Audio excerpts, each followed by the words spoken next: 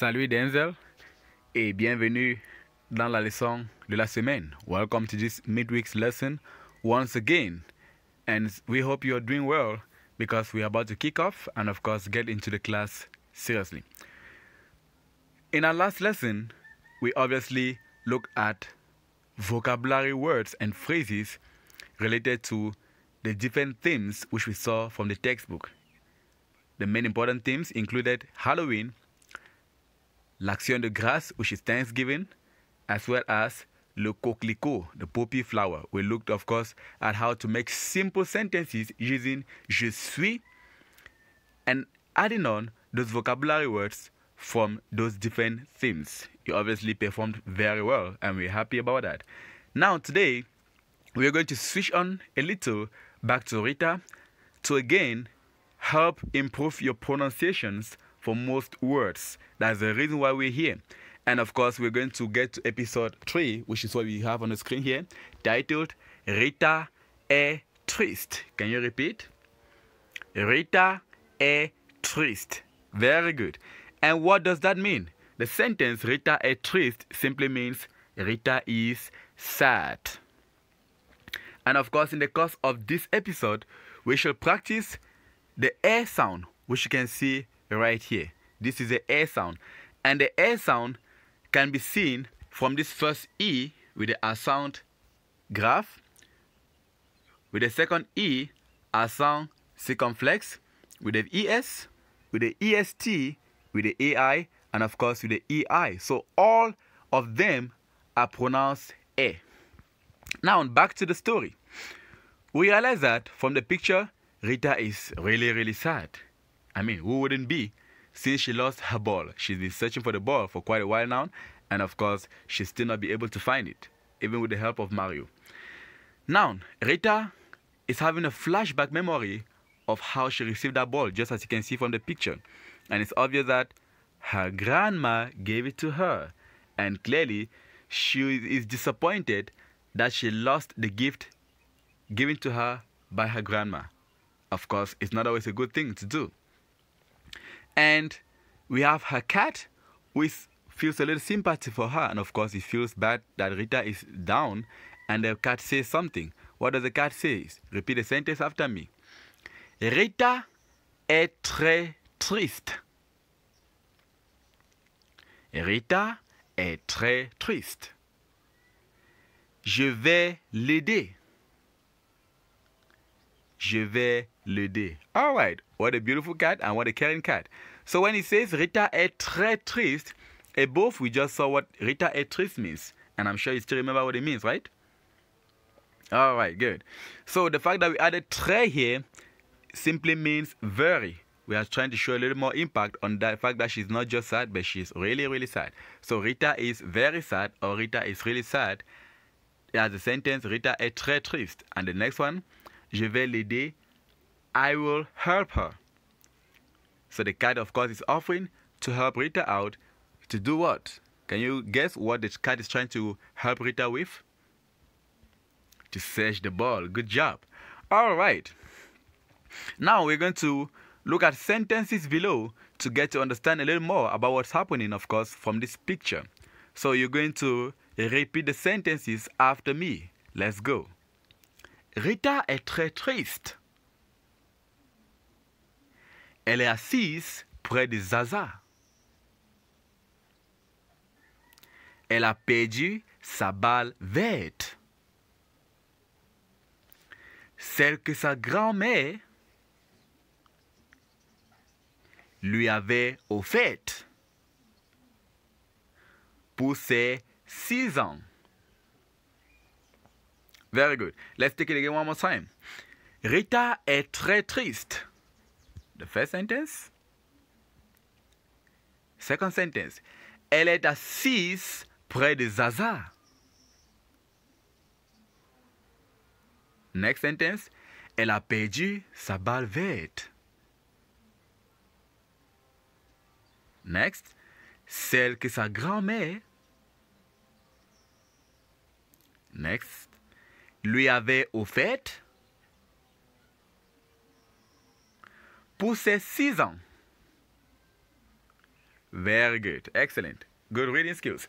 So now, looking at these sentences, can you tell us what the first sentence means? Because I'm sure you're not stranger to those words. Again, particularly the first one, we already saw that. What does Rita est très triste means again? We just saw the cat saying that above. Brilliant. Of course, that's just to say Rita is very sad. Next sentence. Elle est assise près de Zaza. This means she is seated close to Zaza. And we can see that, of course, from the picture. Zaza is the name of the cat. So she is seated next to Zaza. So take note of the words assise and près de. Assise, seated, to be seated. And of course, près de means near, by, or close to. Alright, next sentence.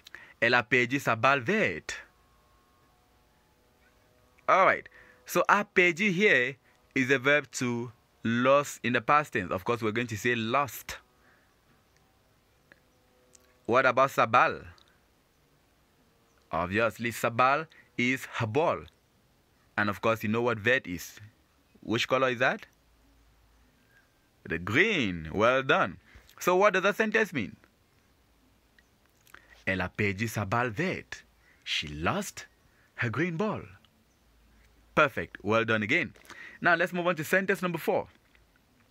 Celle que sa grand-mère. Celle here means that which. That which. And what are we talking about here? We're talking about the ball. That which her grandma.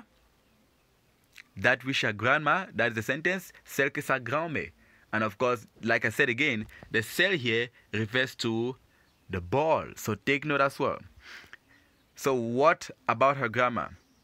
The next sentence now we understand what Rita is really trying to tell us right here, like the reason why she's very angry. So the previous sentence continues below.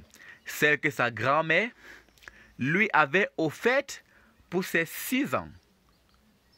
That which her grandma had offered her for her 6th year birthday. Or for her 6th birthday celebration. So it means this ball was obviously given to Rita as a birthday present. You can see that from the picture. You can see Rita, of course, wearing the birthday cat, of course indicating that she's a birthday girl. And you can see a birthday cake just beside, as well as a gift. And you can see grandma offering the ball to Rita. And of course, she really arranged the ball. She parceled it into a beautiful gift. And that's the reason why Rita is so angry with herself by the fact that she lost something so precious.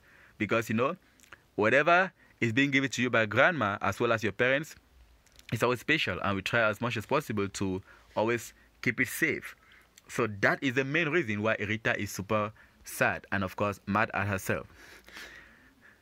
And, of course, in the course of that lesson, you obviously notice that we've read some words which have the air sound in them. For example, in the first sentence, we have the EST, which, of course, we pronounce E, Rita E. And then after that, we have tre. You still get the air sound with this E as sound grave. As sound circumflex, sorry. And then we have the next sentence, LE. Again, we have the air sound. Près de, Zaza. On près de, again, we have the air sound on près. Next sentence, elle a perdu sa balle verte. Again, we have the air sound right here. And of course, we have the air sound in a perdu as well. We still get the air sound in those 2 words. Next sentence, celle que sa grand-mère. Again, right here on celle, we have the air sound. On que, it's true that we have letter E, but it's not pronounced E. Remember when we say celle que. The que here doesn't have the air sound, so we have the air sound just on celle, as well as mère for grand-mère. Like we said again, the sentence means that which was offered to her by her grandma. And then, of course, in the last sentence, we have offert, which has the air sound, as well as se, which has the air sound. So that is the main focus of this lesson, for you to be able to perfectly pronounce and read out sentences in French which make use of these air sounds. To be noted, the air sound doesn't come just from letter E. The E we're talking about in question is this E with the accent circumflex, which is of course the accent facing to the right. And then we have the accent grave, and of course we have EST, we have ES, we have AI, and EI. So whenever you see them in any words, make sure you pronounce them as what? A. Très bien. And this is where we draw the curtain to today's lesson. We're obviously going to meet up next Sunday for the live session, where again we're going to put this of course into practice, and God bless, watch a video to cement this lesson. So we wish you a wonderful day and a wonderful week ahead. Have a lovely weekday, and we'll catch you of course next Sunday for the live session. Il est l'heure de se dire au revoir et à bientôt.